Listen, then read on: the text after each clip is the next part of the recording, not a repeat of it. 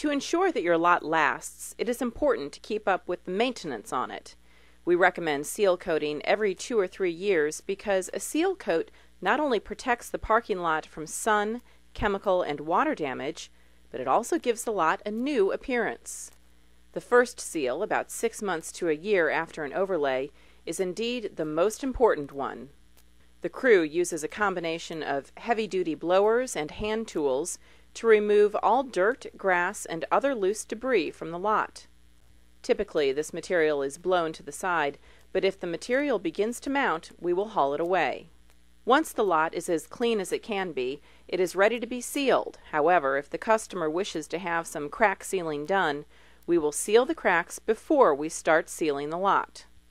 While the hot rubberized crack filling material is heated into liquid form, weeds and other excessive dirt are removed from the cracks.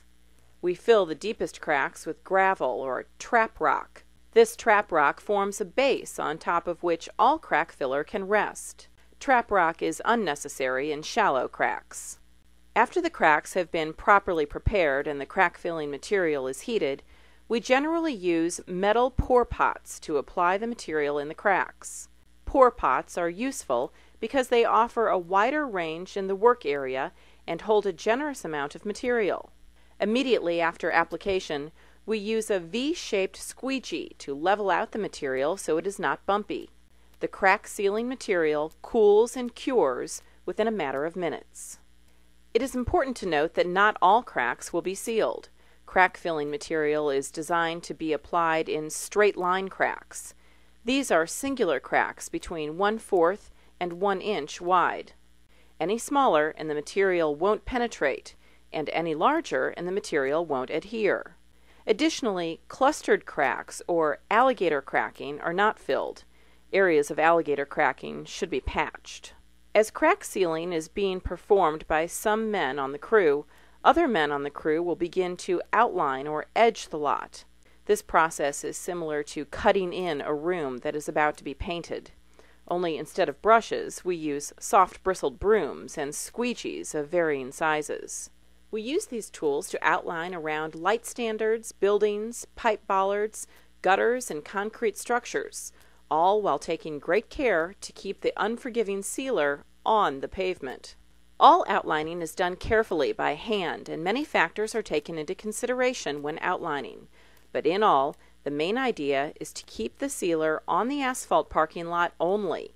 Our competitors splash sealer on bricks, spray white vinyl fencing, and slop sealer on nearby cars.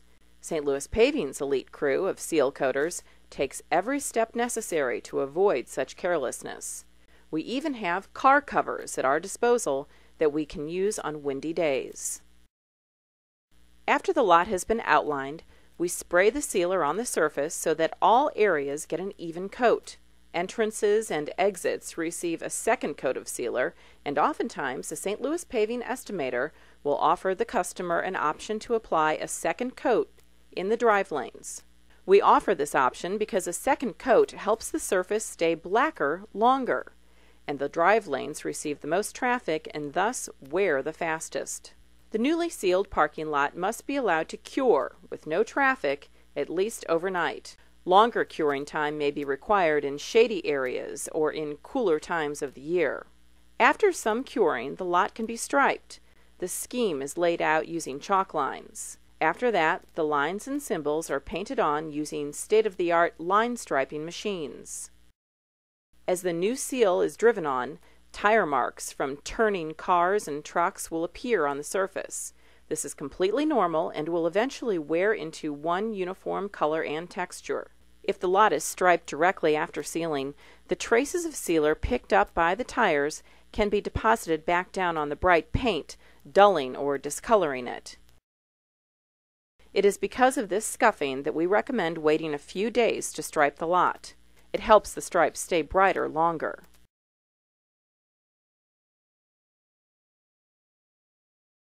If our customer schedules require immediate striping, we will of course accommodate them. Depending on temperature and humidity, the lot can be open to the public about an hour after striping is complete.